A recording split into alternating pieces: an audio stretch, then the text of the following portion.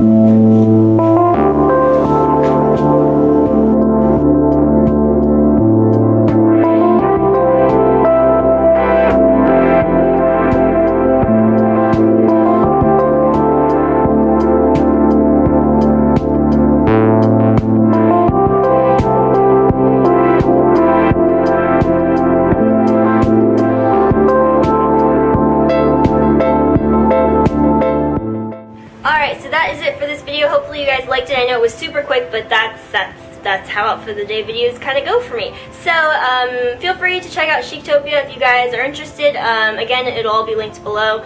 But I'm going to be filming another fashion video within the next couple days. So I was wondering if you guys want me to do like just a plain old fall fashion video of a bunch of outfits like I normally do, or if you wanted me to do a day to night thing, like with one piece and kind of style it for day and then style it for night. You know what I'm saying? So just let me know which one you want me to do, or I can do both. They'll just have to take a long time for me to figure out what I'm doing, and now I'm just rambling. But anyway, just let me know what kind of fashion video you want me to do, and that is it. So thanks for watching, and I will see you later. Bye.